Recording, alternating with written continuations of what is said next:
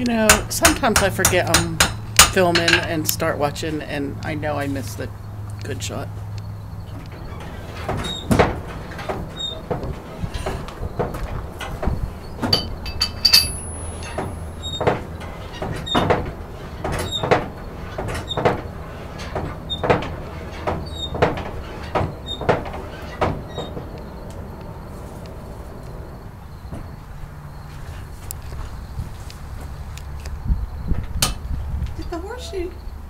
Did the horseshoes come in different sizes? Yeah, you would make them to fit the horse.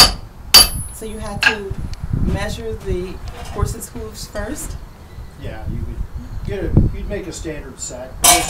Most horses are about the same size. You'd make standard sets. But it wasn't the blacksmith's job for the horseshoe. It was a farrier's job. Blacksmiths made tools and things with movable parts. Farriers did horse work. By the 1830s, we had shoemaking machines. We didn't have to make them like this anymore. But originally, it was farrier work. What they call a farrier.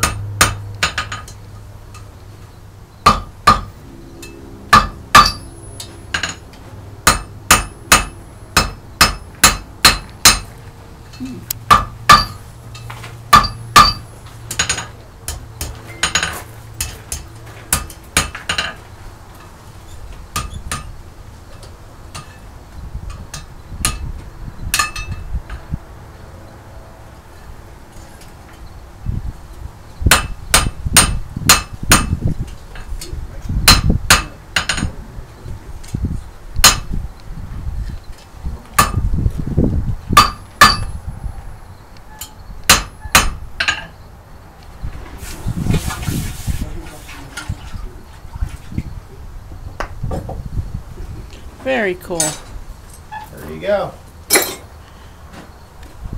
Well, I thank you very much, sir. You're welcome. Thank you. Enjoyed it. Good. Okay. That's going to be a YouTube video somewhere, right? Yeah. Seriously? Probably, yeah. You mind? Momselayor. Momselayor. Yeah, my daughter's name is Royal. And I used to teach school in a high school, and we had a ethics contract that we had to sign, and the kids would, she was in the high school, I taught high school, so the kids would come over and I'd know what they were doing, and so she'd get in trouble, I'd get in trouble, so they came up with a code name for me, and it was Momselayor, because it's her name and it's backwards. Royal's mom. Oh, okay. But that's it. Royal with an E. Have a good day.